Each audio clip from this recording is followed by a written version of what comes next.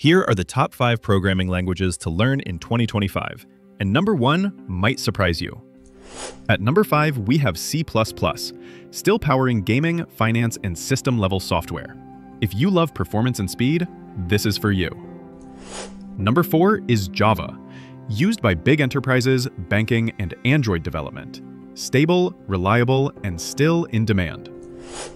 At 3, we've got Python, the king of AI, data science, and automation. Easy to learn, powerful to use.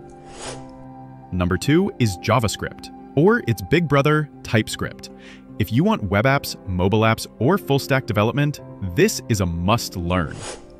And at number 1, Go and Rust are rising fast.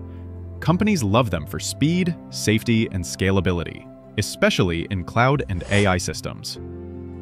So, which language are you learning in 2025? Drop it in the comments. Thank you for watching.